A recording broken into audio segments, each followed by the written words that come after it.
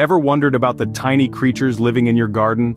Ventured to peer beneath the leaves and petals to glimpse a world teeming with life, unseen to the naked eye?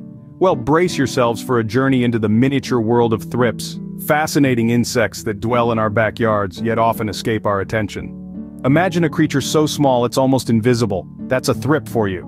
Measuring less than a millimeter, thrips are a group of insects that belong to the order Thysanoptera. With over 6,000 species known to science, these tiny beings inhabit a world that's largely unseen and unexplored. Thrips begin their journey of life as eggs. These minuscule eggs are usually laid by adult females in plant tissues. A remarkable fact about thrips is that many species can reproduce asexually, meaning the females do not need males to produce offspring. This phenomenon, known as parthenogenesis, allows thrips populations to increase rapidly when conditions are favorable. As the days pass, the eggs hatch to reveal larvae, the second stage of the thrips life cycle. These larvae look like miniature versions of the adults but lack wings. They are voracious feeders, using their asymmetrical mouthparts to puncture plant cells and suck out the contents, often causing visible damage to the plants. After feeding and growing for some time, the larvae then enter a non-feeding stage known as the prepupa. This is a time of transformation, a period of change as the thrip prepares for its final metamorphosis.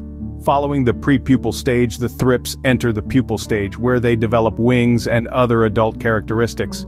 This entire process from egg to adult can occur in as little as 2 weeks, depending on the species and environmental conditions. Emerging as adults, thrips take to the air, their tiny wings carrying them to new plants and new territories. They continue to feed, mate, and lay eggs, repeating the cycle of life. It's a fascinating journey, one that unfolds right under our noses, yet often unnoticed. Thrips might be small, but their impact on the world around them is significant. They are not just consumers of plant tissues, they also act as pollinators for certain plants. Yet they can be pests too, causing damage to crops and spreading plant diseases. So there we have it, the life of a thrip, a tiny creature with a big story. From egg to adult, they navigate a world that's largely unseen, a world teeming with life and activity. They remind us that even in the smallest corners of our gardens, life thrives, undeterred by size or stature.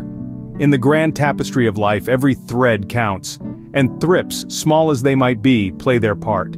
They are a testament to the incredible diversity of life on Earth, a reminder that there's always more to discover if we take the time to look. And so, as we conclude our journey into the world of thrips, let's remember not to overlook the small and seemingly insignificant. For in the world of nature, everything has its purpose, its role to play.